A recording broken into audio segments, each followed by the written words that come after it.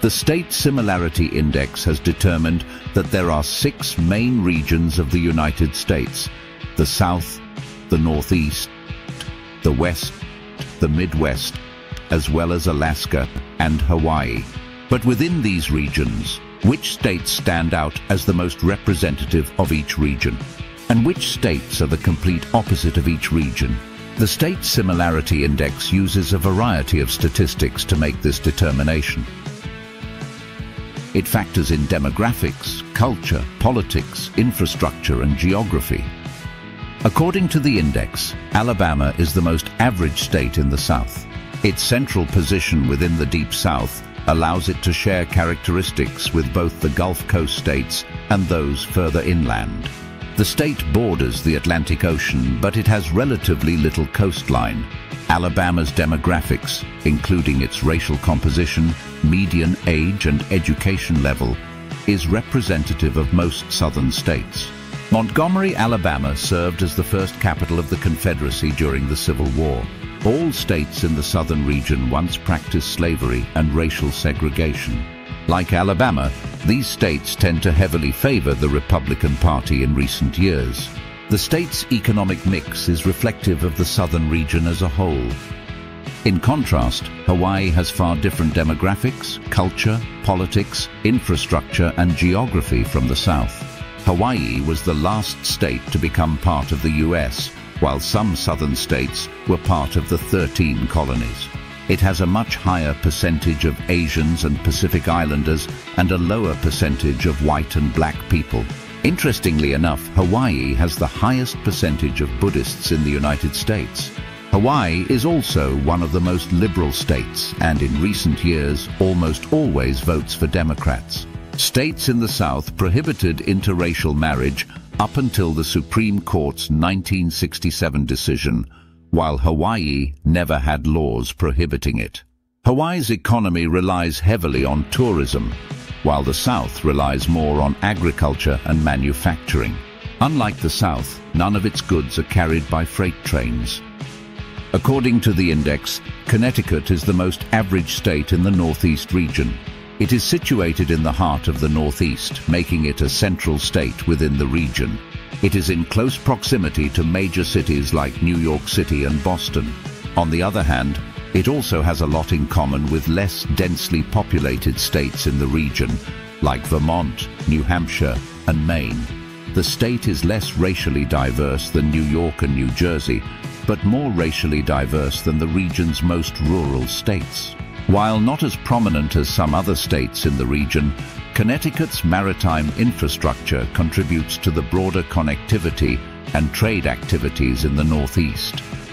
In contrast, Wyoming is the least similar state to the Northeast region, according to the data. Wyoming is the least densely populated state after Alaska. It is also landlocked, and its climate is much drier than the Northeast's. Almost all of Wyoming's electricity is created by coal power plants, while northwestern states typically use gas and nuclear energy. Wyoming also uses the most electricity per capita of any state due to a high amount of mining. It has a far higher percentage of gun owners and hunters as well. Furthermore, Wyoming's population is not nearly as diverse as the Northeast's. In addition, the state is much more conservative and has far more Republicans in its government. Wyoming also has no state income tax, unlike states in the Northeast. According to the index, Colorado is the most average state in the West region. The state encompasses a diverse range of geographical features, including the Rocky Mountains, high plains, and desert areas, reflecting the broader landscape of the West region. The state is renowned for its outdoor recreational opportunities, including hiking, skiing, and mountain biking. The emphasis on outdoor activities aligns with the Western region's reputation. Furthermore, Colorado's political landscape has evolved over time. While the state was historically a swing state, it has leaned more democratic in recent elections. The urban areas tend to be more liberal, while rural areas lean conservative. This is representative of the region as a whole, since it has some very liberal and very conservative states. The data suggests that Massachusetts is the least similar state to the West region. Massachusetts was one of the first areas of the country settled by the British, in contrast to the West. Its buildings and infrastructure tend to be significantly older as a result. On average, its population is also wealthier and more educated. In fact, Massachusetts has the highest percentage of college graduates in the country. Furthermore, its people are more interested in ice hockey than the West region. Additionally, the infrastructure in Massachusetts is designed to support its dense urban centers and established transportation networks. Unlike the vast and expansive infrastructure typical in Western states, Massachusetts is located on the Atlantic coast, while many of the states in the West region are landlocked. The index's statistics suggest that Wisconsin is the most average state in the Midwest.